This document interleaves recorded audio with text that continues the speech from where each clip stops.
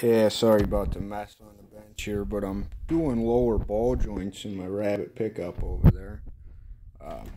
So I had an issue a while back that my bolts were actually rounding off where they sit on the ball joint. Went through 2 sets of bolts. I upgraded from the ones they gave me to a grade 8 of the same size.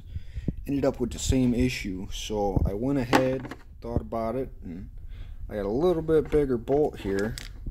Nothing too crazy, but so I reamed the holes out for the ball joint there. I've got 2 of the ones done on here, so here's a hole for the original one. I don't know if you can see that amount of slop in there, and then this one's all the way done. That much slop in there, but you go ahead and throw one of your big ones in there and it's a nice tight squeeze. Ended up solving my issue. All the parts were put on torque to spec every single time, and it still happened. This time I've just got a bad ball joint here, so just putting a Moog on there. And if you got any questions about the build or anything, pretty simple to do on the ball joints on here.